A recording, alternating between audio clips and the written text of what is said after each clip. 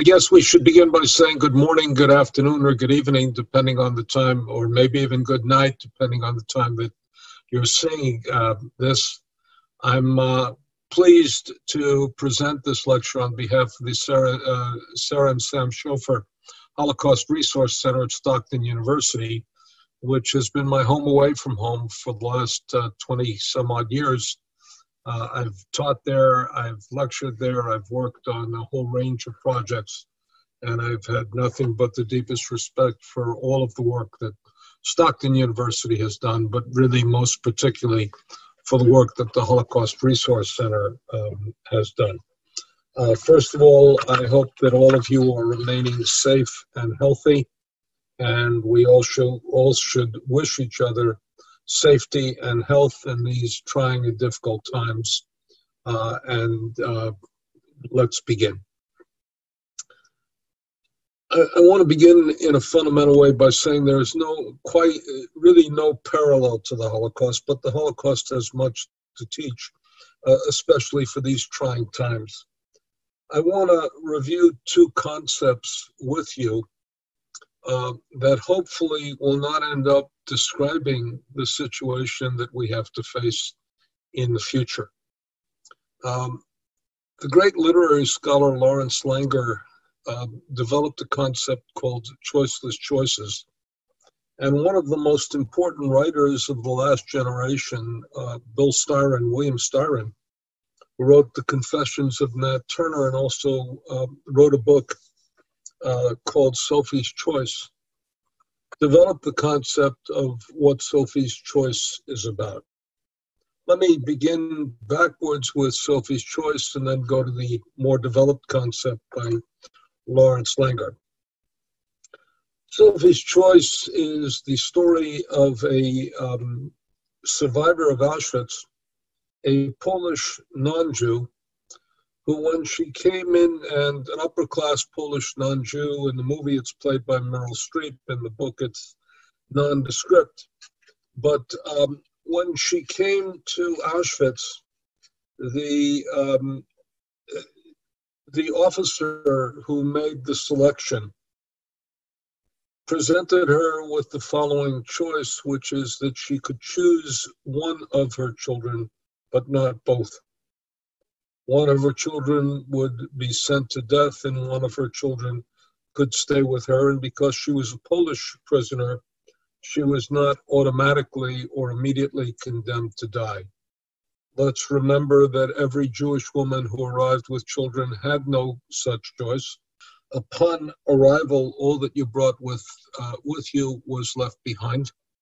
Men were divided on one side, women were divided on the other, and children who were young were sent with their mothers. Selection was based on whether you were young and healthy and whether at that moment in time the Nazis needed slave labor. And inevitably the old and the very young and women with children were sent to their death. Sophie, because she was Polish and because Polish non-Jew, and because she faced a different situation and could not immediately be put to death, was given a horrific choice, which is you can save one of your children and not both.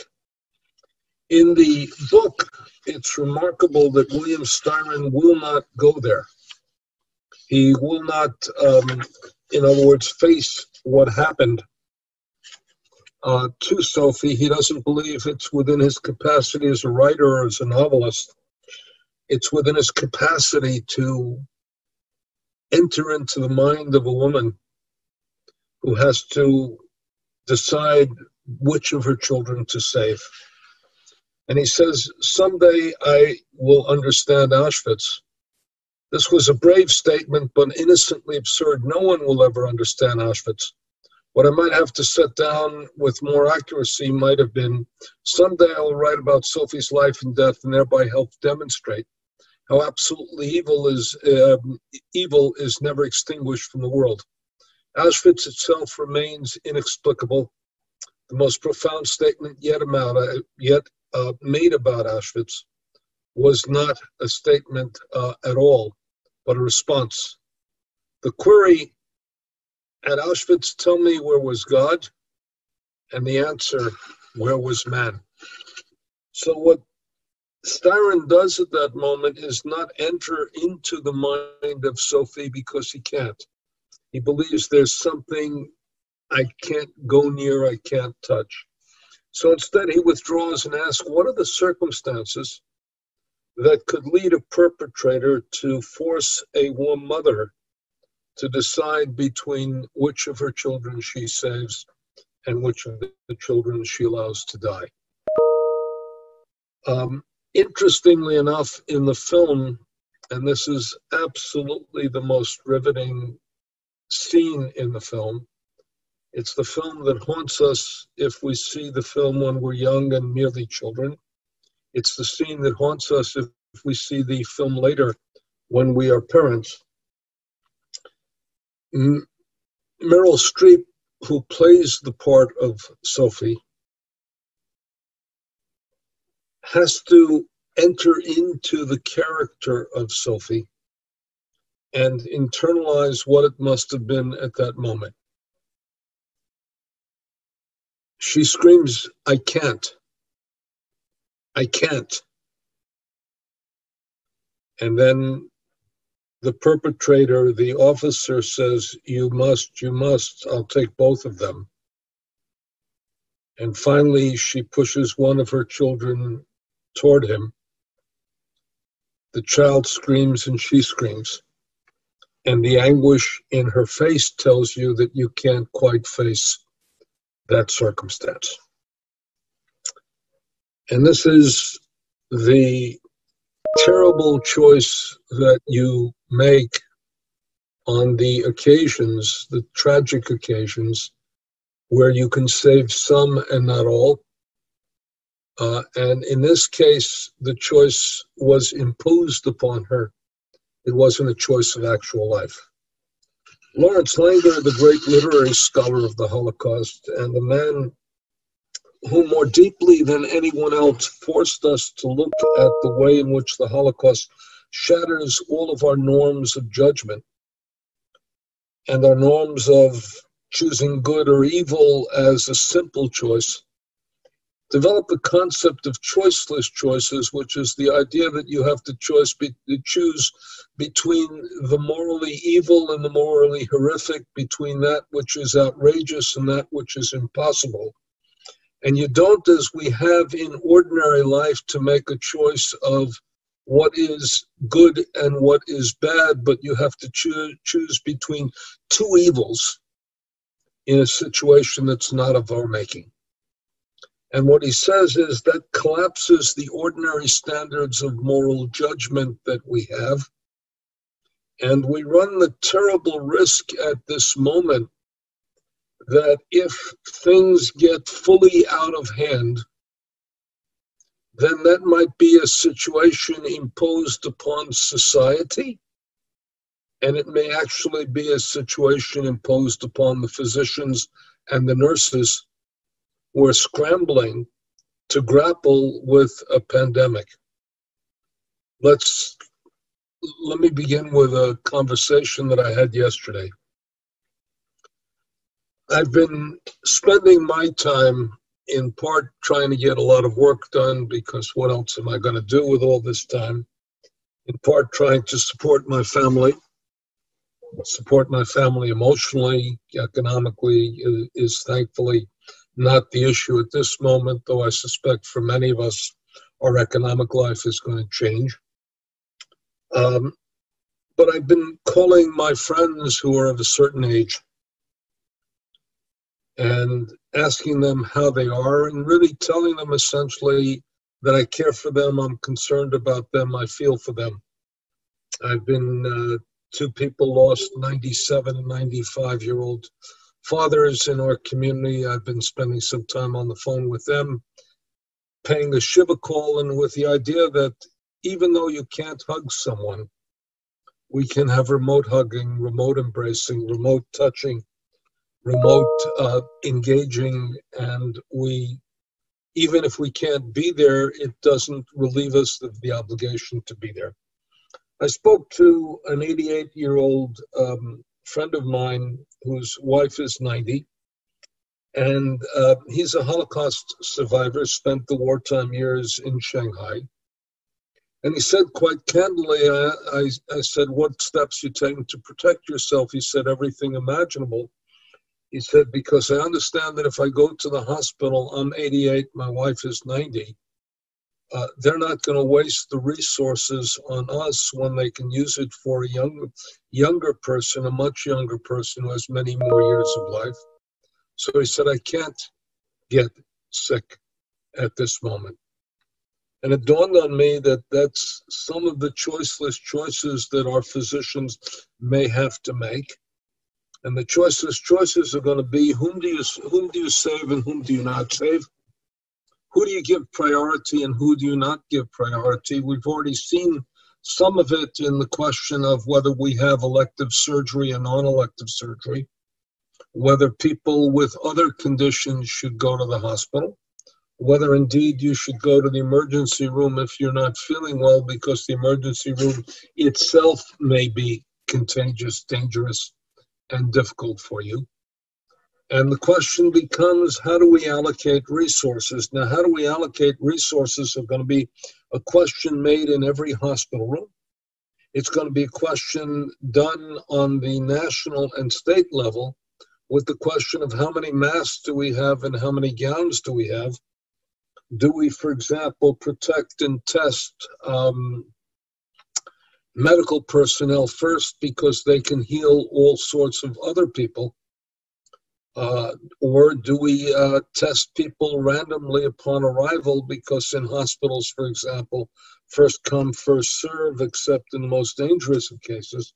And we're going to face all sorts of choices for the allocation of resources, and choices that we have no clear guidance to. The government is now facing choices, and we see a little bit restlessness of this. Do we choose between the health of the American people and the economic well-being of the American people? Or do we really restrain ourselves at that point from all social contact and all economic commerce because we understand that health takes a priority and that the health, and if people die, they have no tomorrow. If the economy changes, we will have a tomorrow, and the economy will have an opportunity to grow. So these are some of the issues that you get when you study the Holocaust, because one of the real questions is, and one of the fascinations of studying the Holocaust, is you face life and death decisions that ordinarily we face once or twice in a lifetime. Survivors face them only almost on a daily basis. I got a call from a reporter yesterday who asked me a very interesting question. He asked me a question: do you know a survivor who lived life in hiding? And the reason for that is we're living an awful lot of life in isolation today. And it's the equivalent, not that we're hiding from someone, but we're hiding ourselves. We're sequestering ourselves from the virus. And consequently, we are caught in a very limited universe in which we have to depend upon each other and make sure that we are careful with each other and cautious with each other. I kept thinking back to a very interesting book by a man who may be known to some of you, Felix Zahnmann. Felix Zahnmann was the head of the Vichy Corporation, which was a large corporation in Philadelphia. And he survived for a year and a half with 3 other people in hiding in a 1.5-foot crawl space basement, what we call a California basement, which you on the East Coast don't know about, and that is the crawl space under the floor. And those of us who live in California miss the large basements, which is where you could put stuff, where you could have utensils and all sorts of things that you could put away. We miss that sort of added space. And Felix Zahnmann wrote that The two most important things at that point were fairness and equality. So what did they do to be fair? Well, we'll tell you the story in a couple of ways. And one of this is going to be a bit more candid than you may want. One person went out every day to get the food, which was a deeply dangerous moment. And then when they divided the food, one person cut the food, but four people drew straws as to who would get the first choice of food, the second choice of food, the third choice of food, and the fourth choice of food. So it was the obligation of the person cutting the food to what? Cut it exactly evenly, because he or she did not know which portion of food they would get. And because they didn't know which portion of food they would get, which portion of food the person they cared for would get, which portion of food somebody else would get, they each had to cut the food exactly accurately to be meticulously fair, and therefore to distribute it evenly. And the process had to be fair so that nobody turned against each other and nobody was angry at each other. They even did something else, which is there were three men and a woman, and they made a decision very early on, since they were all teenagers or people in their early 20s. They made a decision very early on that there would be sex for everyone or sex for no one. And consequently, there was sex for no one, because they couldn't stand the possibility of people turning against each other and having the normal rivalries that are involved when you have three men and one woman and everybody playing for the other person's favor. I think we learned something from this. We can learn something from this, that we have to be very considerate and very careful in order to survive in these cramped situations. And even if many of us have comfortable homes with many rooms, we are really living on top of each other, and consequently, we have to be careful. Consequently, we have to be fair. And consequently, we have to bend over backwards to be considerate. And perhaps the other thing is we have to share whatever dangers there are in an equalized way, in terms of who goes shopping, who provides food, who brings food into the house, and what's done. And everybody must bend over backwards to be supportive, creative, and mutually enforcing. What's the other part of it, which is in hiding, people have to spend an awful lot of time making sure that the days don't drone on and on and on, and they're boring and boring and boring. And therefore, they have to keep the mind alive and keep the spirit nourished. We thankfully have vast resources never available to anyone in hiding. And the vast resources include this incredible invention of the internet, which is being tested and tried in our moment in time. All of the resources that are available on the internet, and even the resources that Stockton University and its Sam and Sarah Schofer Holocaust Resource Center are providing for you by this lecture, and the opportunity to engage and discuss and to consider. We have these resources, and the mind must be kept alive, and the mind must be nourished. Television is one resource of it, and books are another resource of it. Movies are a third resource of it. Music is a fourth resource, and then all of the opportunities to explore the whole range of the net to keep the mind alive, the spirit alive. And we must do that in this incredible moment in time. And then we may even have to consider the wisdom from a profound Christian source, which is the famous statement of St. Francis of Assisi, who said, "Oh Lord, give me the courage to change what can be changed, the strength to accept what cannot be changed, and the wisdom to know the difference." This is a statement sometimes used in Alcoholics Anonymous, but it's a statement that can guide us in life in the sense that we need strength, we need courage, and we need wisdom. And we have to understand that there are certain things at this moment we cannot change, and certain things that we can change, and we need to know the difference. And part of what we can't change are the circumstances that we're facing. Some of us can change it if we're medical personnel. Some of us can change it if we're government officials. Some of us can change it if we're teachers and lecturers. But most of us have to accept that there are limits to what we can change. And consequently, we need the strength to accept what we can't change. And we can't bemoan the fact. My own daughter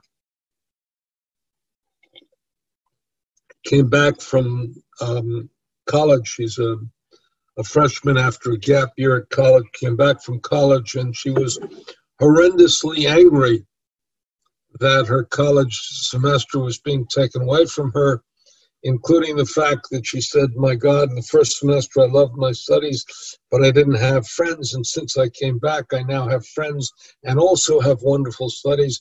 Life was terrific, and now they're stealing it from me. They're taking it from me," and the like. And gradually, she had to come to realization that that's the reality and needed the strength to take it. My own son came back from Australia yesterday, I guess, which is Sunday, March 22nd. He was on his junior year in Australia, and Australia was a little bit less dangerous than we are at this point, but his program had ended. It will now go online, and he was not sure when he could come back to the United States. So he too went through rage and anger. And after rage and anger, there comes an acceptance and a sense that we have to do what we have to do in the current situations. Let's take one more very important lesson from the Holocaust, perhaps the most important lesson, which is embodied in the life of survivors. Embodied in the life of survivors is they are victims, but they're also symbols of resilience, because they taught us something incredible, which is how to rebuild in the aftermath of destruction. They had lost everything and everyone. Some had lost spouses and children. Some all had lost homes and cities and communities and parents and siblings. And defeat does not have to be the final word, and loss does not have to be the final word.